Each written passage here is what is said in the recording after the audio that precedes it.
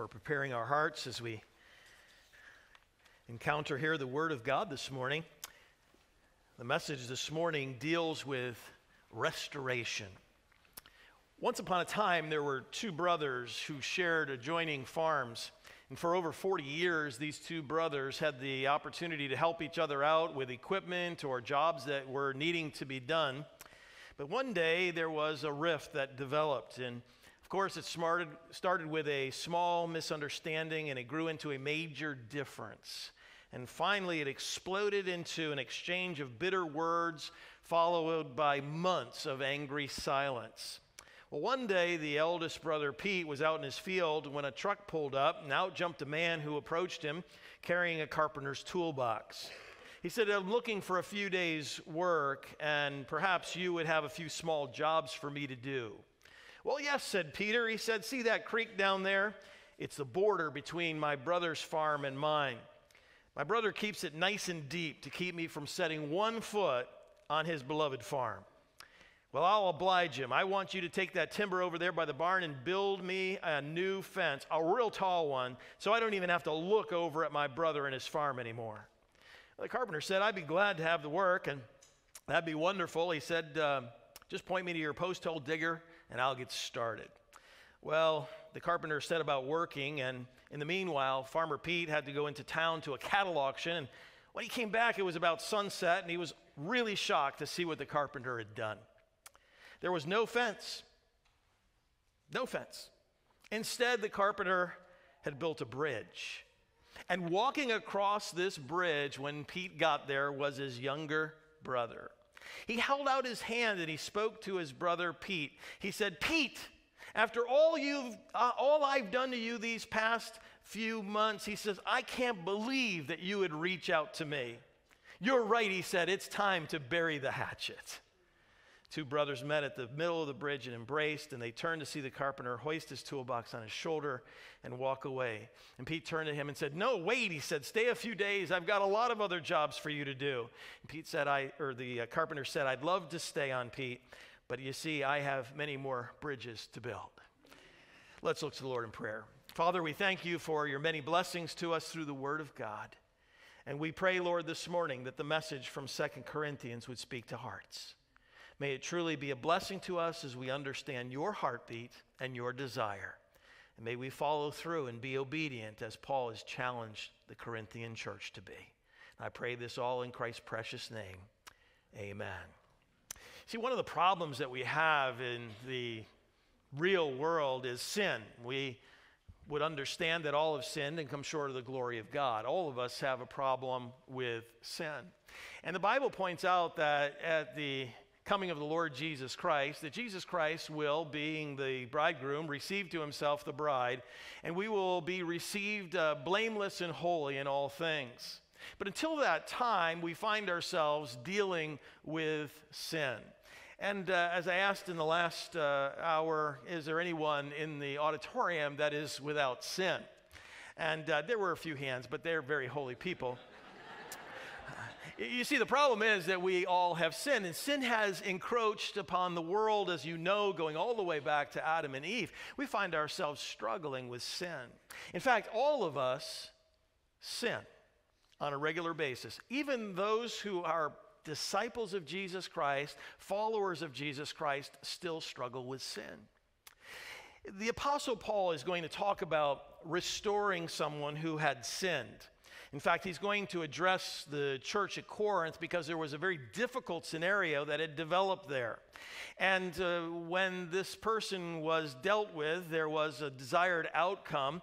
And God has, throughout the Word of God, expressed to us what our actions should be to restore brothers in Christ, sisters in Christ, at the appropriate times when there needs to be repentance. In fact, one of the famous passages of Scripture is Matthew chapter 18.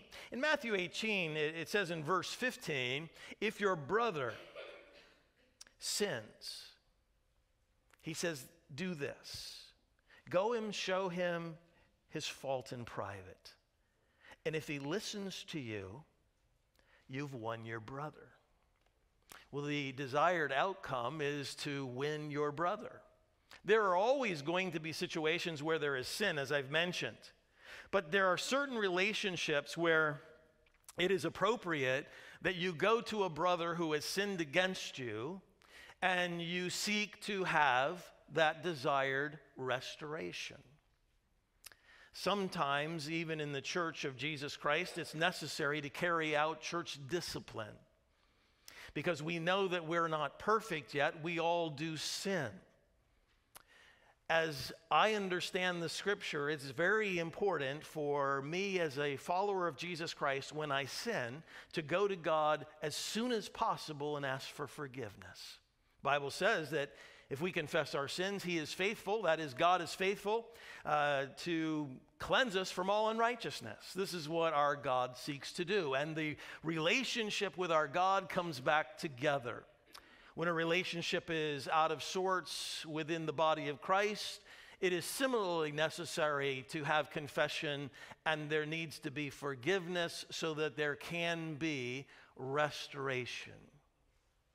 Matthew 18, Jesus' teaching there is very clear, and it's developed more fully as we go through the epistles, especially the Pauline epistles. So you and I this morning find it necessary to really understand the process, I believe, of restoring a sinning brother. Take your Bibles and go with me to 2 Corinthians chapter 2. In the beginning of this chapter, in verses 1 through 4, in fact, the Apostle Paul is talking about some of the difficulties that he encountered with the Corinthian church. As you know, I pointed out this last week, there was a letter that was written by Paul, which took place and substituted for his physical visit to Corinth. Now, he'd already been there for 3 years prior to this, but there is sin there, and there is a very painful time as he is visiting Corinth. And he leaves there, and because the problem is not remedied, rather than go back and experience another painful visit, he instead decides to send what has become known as the severe letter. In chapter 2 here, he says, I determined this for my own sake, that I would not come to you in sorrow again. So you begin to get the impression here that this is very important, but that Paul does not want to subject himself once again to a painful relationship. He says in verse 4, for out of much affliction and anguish of heart, I wrote to you. That's a severe letter. He said, I wrote it with many tears. Not so that you would be made sorrowful, but that you might know the love which I have especially for you. When Paul goes back to Corinth, he wants to have it be on the basis of a good relationship where the church is doing the right thing and things are able to be commended and there can be blessings, as opposed to going and enduring a very painful visit once again. And this is the backdrop to what Paul is going to talk about. Verse 5, we come to our text this morning. In verse 5, Paul says, but if any has caused sorrow, he has caused sorrow not to me, but in some small degree, in order not to say too much, to all of you. We find here in this passage that there are necessary reactions to ungodliness. And what we find here in this passage is that the godly reaction to ungodliness is demonstrated by Paul, who has been harmed, and the church in Corinth, which has also been harmed. You see, this person, according to verse 5 here, has grieved Paul, no doubt personally. We don't know exactly what the sin is. We don't know what the scenario was. The Bible doesn't give us that information. But this individual may have even led a revolt against Paul. Remember, Paul's severe letter really deals with much immorality that is there in Corinth. There was a huge, huge problem. And the people that were coming to faith in Christ didn't understand and didn't even know what true godliness looked like. And there was much immorality in society. And what was in society was filtering into the church as well. Some theologians say, well, this is the 1 Corinthians chapter 5 person. You may recall in 1 Corinthians 5, and Paul is writing to the Corinthian church. He is saying to the Corinthian church, listen, there's a problem. There's an incestual relationship among people, members of your church. And so he urges them to take action, and they take action at that point. Some people think that this is that person and he's repented. However, we don't have absolute proof of that. And given the level of sin that was there in the Corinthian church, I'm sure that this process of church discipline was ongoing and fairly active during this time period. So we don't really know who it was or what they were doing. Suffice it to say, though, that this person brought difficulty and pain to the Apostle Paul. It was not an easy situation. And Paul had referenced some of the standards that God's word indicated needed to be followed, and he was very explicit in this, and he was giving this word out so that the church would follow through. And so Paul has a reaction, and his reaction towards this, shall I call him a person of interest, was such that he wants him to repent. And so he has given this order to the church. Well, the Corinthian church, and this is the second part, it is the Corinthian reaction to this person of interest. Notice what Paul says here as we look in verse 6. Paul writes, he says, "Sufficient for such a one is this punishment which was afflicted by the majority." This was action that was taken by the church of Corinth. They had taken the appropriate action to deal with this individual who had caused not only Paul great pain, but also the church at Corinth great pain. We don't know exactly what the action was, but whatever that punishment was, it was intended to bring about repentance. And that is exactly what has taken place. And so Paul is commending the Corinthian church for doing the right thing. They've done the right thing by taking the stand and punishing this one who has caused so much pain and so much difficulty. Now, I think it's to be commended because so often in churches, this is not followed. In fact, in most churches today in the United States, there's no church discipline that ever takes place, regardless of how many times it's in the scriptures. I remember as a young man, I was in my 30s. I always think about that, you're in your 30s, and I'm thinking, I have kids now this old, and I'm thinking, wow, you were dealing with this, and I'm thinking of my daughter dealing with a problem. We went to a church to be the pastor, and I was there just for a short time. And you know how you're always trying to memorize everybody's names? And you're trying to figure out, okay, and so it's confusing enough, isn't it? I mean, especially when you have like 4 people named Bob and 10 people named Sue, and you're trying to figure out all of these things. And I'm trying to figure out who belongs to who, couples-wise. And couples, you make it a little easier, you put the two together, and it's like, okay, they're so-and-so. Well, I was trying to put this all together, and I kept asking questions about this couple over here and this couple over here. Well, it turned out that they had similar names, but you see, this man over here saw this woman over here and decided to leave his wife and live with her. Now, the irony was that that man over there saw that guy's wife, and he decided that he would live with her. I remember one of the deacons meeting. He said, "Pastor, I never knew our church had problems." So let me get this straight. So they're married, that is, they're married, but, and they were committing adultery, both couples, living with each other's respective spouses, coming to the same church on Sunday morning, but at least sitting on different sides of the church. And everything was fine. So we took a deacon, and I went with a deacon over to the one gentleman's house, and I explained to him that this was sin and that it really couldn't continue. And I called him to repent of his sin.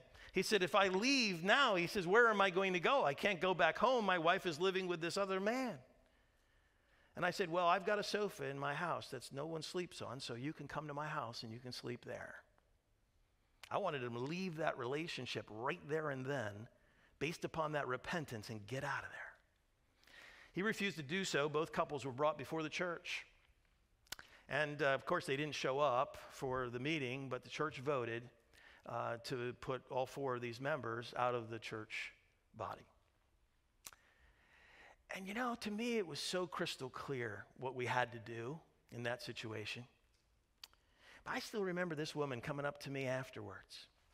Pastor Kevin, I don't think it was the right thing for us to do this. What gives us the right to be able to do that? And I thought to myself, are you kidding me? But I didn't say that. I didn't say it. I just said, the Bible gives us the right. And it's not so much the Bible gives us the right. The Bible tells us this is what we need to do. It's not like we're trying to go out there and exercise a right that we somehow have entitlement to. That would be the last thing. None of us would do that. We do it because this is what God's word says. And because God is concerned with the holiness of his people. Do we understand that? God is concerned with the testimony of his church. And so we can't live however we want to live and abide in all types of wickedness or in sin. And so to the credit of the church here in Corinth, they had carried out what was necessary and they had done the right thing. You see, there's many churches, as I mentioned, that never would do that. Because even in the most clear-cut of cases, you will have people within the church saying, I can't believe we did that. And so the Apostle Paul commends them for doing exactly what needed to be done. There was a godly reaction to ungodliness. But there's also, in this context here in 2 Corinthians, a godly reaction to repentance. I want you to see this here in this passage.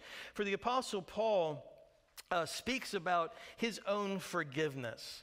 Paul would say this in verse 14. So we're going to skip down to verse 14 and then come back up. But he says, but one whom you forgive anything, I forgive also. For indeed, what I've forgiven anything, I did it for your sake. So the Apostle Paul is noting that he is willing to grant forgiveness. Paul calls on the church here as well to do the same thing, but he is willing to initiate a Christ-like response in bringing forgiveness to this individual. Now, this individual had no doubt caused Paul all kinds of pain. It's not an easy scenario. Things that are said are very, very significant, aren't they? We live in the day of technology. Isn't technology great? So many things that people say.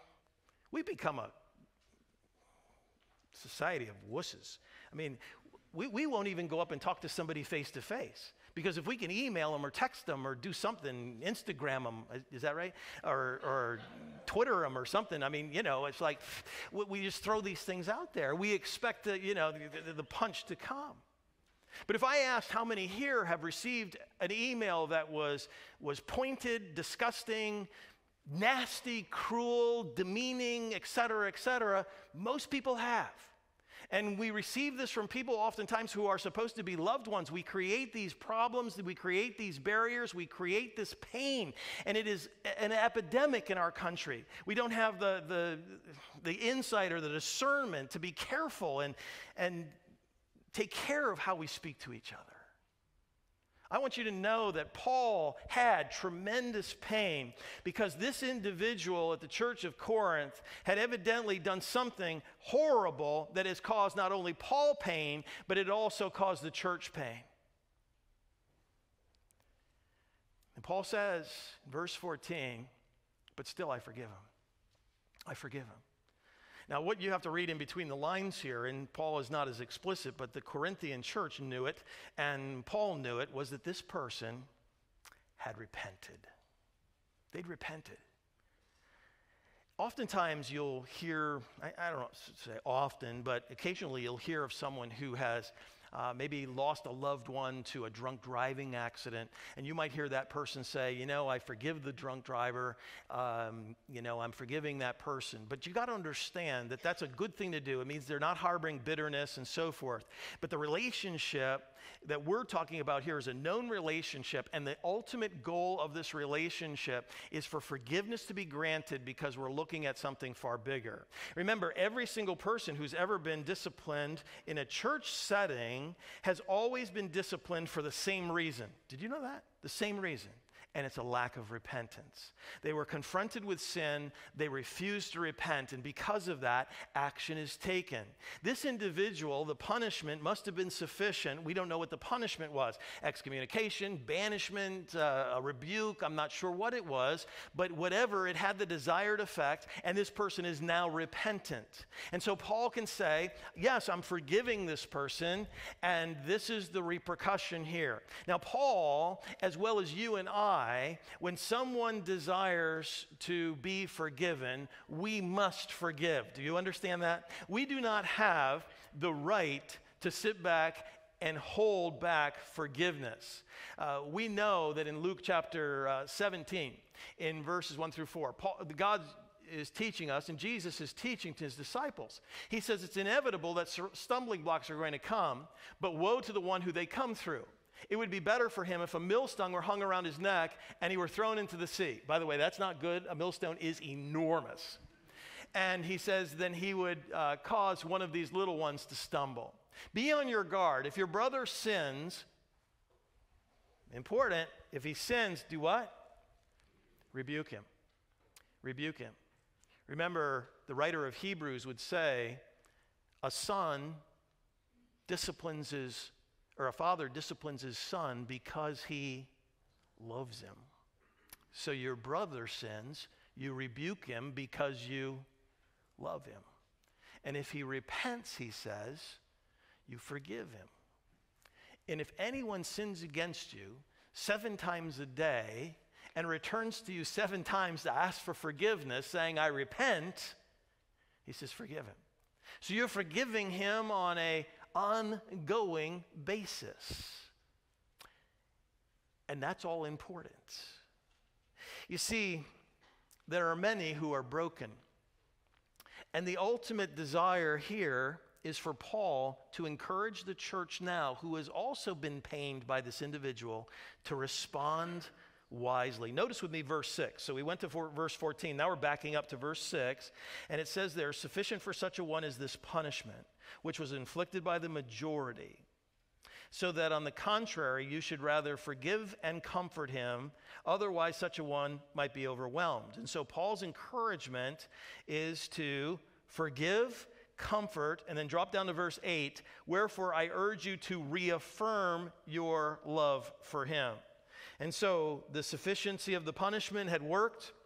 And Paul is saying, listen, not only should you now forgive such a one, but comfort him. That word comfort from last week, we learned that it means to encourage. So you need to encourage this one who's maybe been formally banished. He says, bring him along and say things that will encourage him. Let him know that he's not the only one who sins and not the only one who lacks repentance at times in our life. Encourage him because Jesus Christ is the difference maker, and he forgives us all when we sin, amen? And we understand what restoration is because of our walk with Jesus Christ. And he says, so then go to that one and reaffirm your love. Reaffirm your love.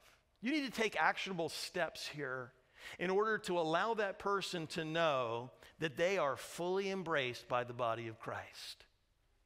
Why is this so important? Because people are oftentimes broken by sin.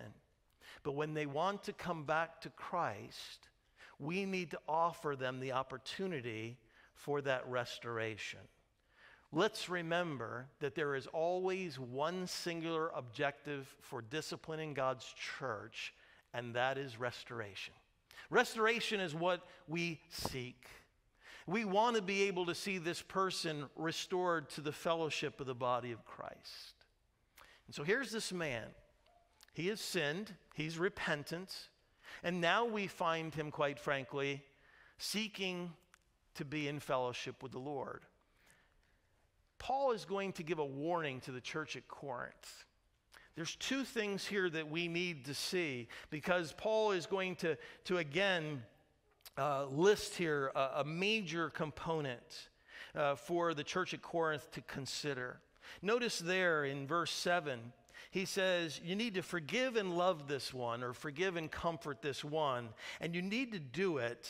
Otherwise, this one who has been put out may be overwhelmed by sorrow. They may be so sorrowful because the church body will not extend fellowship to that one again. You may be in a personal relationship where someone is repentant and seeking restoration, and you won't grant that restoration. And the reason why you won't grant that restoration is because they haven't suffered enough yet. You see, the Corinthian church had suffered at the hands of this individual. And they're looking at it, no doubt, sitting there thinking to themselves, yeah, I'm glad he's repentant. Good. But don't think he's coming back here. Don't think we're going to, treat him like we did before. We want him to suffer. We want that person to suffer. They said some nasty things, and now they say they're repentant. You and I can't judge their heart, but eventually it'll come out if they truly are repentant, right? Paul says you need to love this one. Don't allow him to be overcome by sorrow so that they might jettison the church and even walk away from their faith. He says you and I need to be careful in how we handle others. And it doesn't stop there. Paul's warning continues on. He says, as you go to later on here, verse 14, as I already read that, but noticing following that as well, verse 10 rather. It's tough when I don't put my glasses on. I apologize.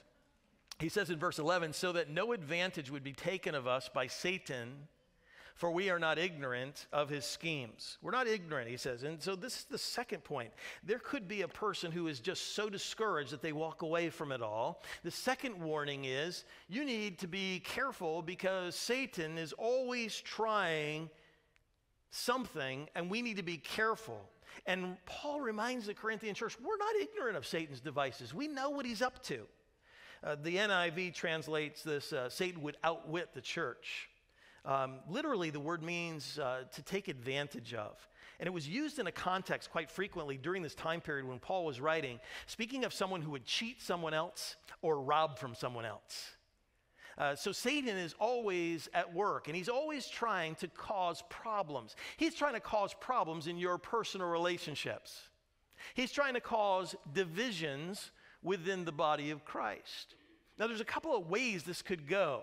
You could have Paul, who has forgiven this one and seeks to restore this one, divided from the Corinthian church, who are saying, no, we don't think he's done enough to be restored yet. So there could be division there. There's division there between the man who is overwhelmed with sorrow and the church at Corinth as well. There's all of these different things. Satan is very, very keen on disruption. He is going to disrupt whenever he can. Romans chapter 16, a great passage of scripture that warns about Satan, warns about how Satan causes divisions in the church. And Paul is warning there, and he says, be careful. Identify those who would cause divisions in the local church and mark such a one so that Satan does not succeed in being able to part the water, so to speak, within the body of Christ. These are essential truths, are they not? We should know and understand that Satan is very, very mindful of various strategies and schemes to debilitate the church. We see Satan's work in the world today all over the place. Oftentimes we recount how God's at work and God is doing great things, and he is. It's exciting to see God at work. But we also are mindful of the fact that Satan's at work. We live in a country where just take this past week and the horrific shooting in Las Vegas, right? I have heard so many people blamed for that shooting. It's amazing. I heard that this man who was the gunman was a terrorist. And then somebody said, no, he probably wasn't a terrorist. Maybe he was mentally deranged. And they said his father was a criminal. And I read that the guns were to blame, and then I read that the bump stocks were to blame, and I even read a college professor said Donald Trump's to blame. I mean, it's amazing, but we're looking to try to blame wherever we can blame. And I've been saying for quite some time, as our country walks back away from God, and the testimony of the church, and folks, listen, the testimony of the church, it needs to improve. The church today is weak, it's sick. because of sin that has encroached in the church, because of a Laodicean spirit of lukewarmness that's pervading our churches. I mean, we can't even get people to worship the Lord regularly on Sundays. And we find that by virtue of the testimony of Jesus Christ and the emphasis, the lack of salt and light in our world, Satan has inroads in our country, the United States of America, that he didn't have before. These are the kind of things you used to read about in third world countries where demonic possession would cause people to do things that were outlandish and cruel and horrible. I've never heard anybody say, well, maybe this madman, we don't think he was crazy, we don't think he was this, we don't think he was that, and the authorities try to figure it out. I want to just submit, and I don't know, and maybe I'm wrong, but the truth of the matter is Satan and demons and possession can cause people to do crazy things. And as the testimony of Jesus Christ is diminishing, because true faith in Christ, authentic discipleship is diminishing in our country, we should be aware that Satan is able to accomplish much more than he did before. Imagine if this man who shot all of those people had heard the gospel as a young child and put his faith in Jesus Christ, how this tragedy could be averted. You see, the complexities of the gospel and how they penetrate a society is great. Satan is at work. He's at work. He's attacking families. He's attacking churches. He wants to do everything he can. And Paul calls it to the memory of the Corinthians, and he says, listen, you need to forget all of this in the past that's been done. You need to encourage this person. You need to love him. You need to show forth true Christ-likeness towards this one and allow him to be restored, because if you don't, Satan will try to weasel his way in and cause divisions among the brethren, and so greater yet will be the destruction.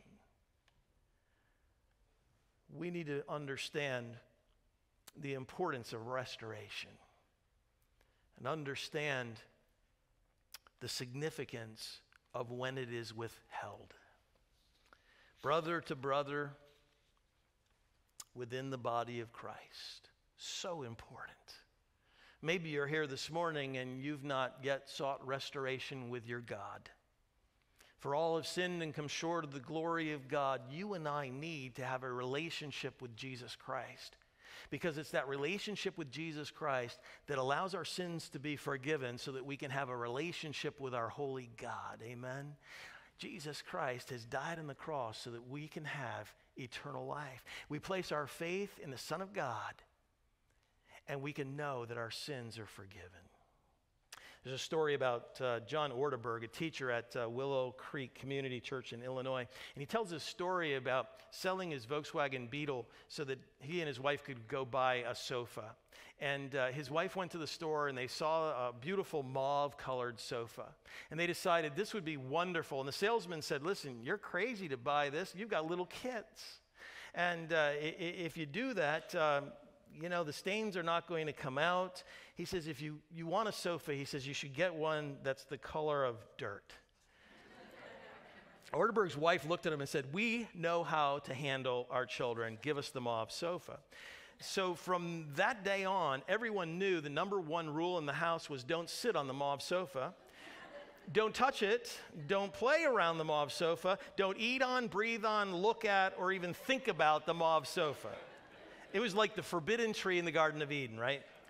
On every other chair in the house thou may freely sit, but upon this sofa, the mauve sofa, you may not sit, for in the day that you sit thereupon, you will surely die. Then came the fall. One day there appeared on the mauve sofa a stain. It was a red stain. It was a red jelly stain. So John's wife, who adored the sofa, lined up the three kids in front of it. Laura is 4 years old, Mallory's 2.5, and Johnny's 6 months old. Got to watch out for Johnny. See that, children? She said, that's a stain. It's a red stain. It's a red jelly stain. And the man at the store said, it will never, ever come out. Not forever. She says, do you know how long forever is? That's how long we're going to stand here until one of you tells me who put the stain on the mauve sofa. Well, Mallory was the first one to speak. She was the middle one, 2.5. With trembling lips and tears in her eyes, she looked at her mother and she said, "Laura did it." Laura passionately denied it. She passionately denied it. And then there was silence for the longest time. No one said a word. Now, John Orderberg was there, and he knew that no one was going to say a word. I mean, he just knew it. They'd never seen their mother quite so upset. He also knew they wouldn't say anything because they knew that if they did, they would spend eternity in the timeout chair. And he knew they wouldn't say anything because he was the one who put the red jelly stain on the sofa, and he wasn't about to say a word. Now, the truth of the matter is, we all have a stain. For all of sin come short of the glory of God. We know that that's the case. And it is only through forgiveness that we can have that stain removed and have restoration. And the restoration is so important. If you're here this morning, you have not placed your faith in Jesus Christ. There's not been that restoration to take place spiritually. Then I encourage you today, as we bow our heads and our hearts before the Lord, to make a determination that you're willing to ask God to forgive you of your sin. And know that Jesus Christ, who is God, who died on the cross for our sins, is willing to forgive you. Would you bow your heads with me, please? As we have the opportunity this morning, you may be here and you may be dealing with one aspect or another of this process of forgiveness. Maybe there's someone who has wronged you, you've been sinned against, and you've been reluctant to offer that person comfort or encouragement. Maybe you feel in your heart that you have not suffered enough. Now, I want to say that I'm so glad that when I sin, I go to God and I ask for forgiveness, and He doesn't do that. He forgives me immediately, and my relationship with Him is restored. That's the same thing that should happen with you as well. But maybe you're here, and maybe you need to ask for forgiveness. Maybe you've wronged someone else. Maybe there's a point in this relationship that you need to come to the point where you reaffirm your love for an individual. Whatever it might be this morning, if you're here today, you say, "Pastor Kevin, God's speaking to my heart about something. Please include me in your prayer as you close." I'd love to do that. Just slip up your hand. Be happy to do that. Amen. Amen. Maybe you're here this morning and you say, "Pastor Kevin, I'm not sure that I've had that stain removed. But today I want to call on Jesus' name for salvation. I want Him to forgive me of my sin. I want to know for sure that I'm on my way to heaven." Just slip up your hand as well, would you? If I can pray for you today. Thank you. Our care and concern workers will be up here at the front. We've got some wonderful folks up front. If you've got questions, you want to pray with someone, they'd be more than willing to take the time at the end of our service to do that. Our Father in heaven, we thank you and praise you, Lord, for your willingness to allow us to be restored to you. It's no wonder, Lord, that Jesus said that we're supposed to forgive others an unlimited number of times. For you forgive us an unlimited number of times. You restore to yourself wayward sinners every single day. And we thank you. Be with these who've asked for prayer, going through situations, give them wisdom, give them a desire to do right. And be with those who've asked for prayer even with regard to putting their faith in Jesus Christ. May it be today the day when they call upon the name of the Lord in the quietness of their own heart as they pray, even perhaps right now, and ask Jesus to save them from their sin. Bless us, Lord, as we seek to do things that will honor you with our lives. I pray this all in Christ's precious name. Amen.